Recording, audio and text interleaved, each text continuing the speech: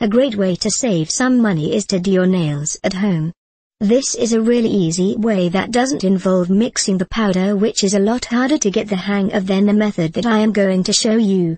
These are technically not acrylic, they are a little softer, but look the same and last just as long. Mix a solution of 1 part bleach to 10 parts water in a bowl or glass jar.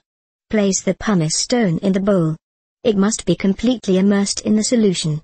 Let it sit for at least 10 minutes. Remove the pumice stone and rinse with warm water. Allow pumice to air dry. Repeat between each use.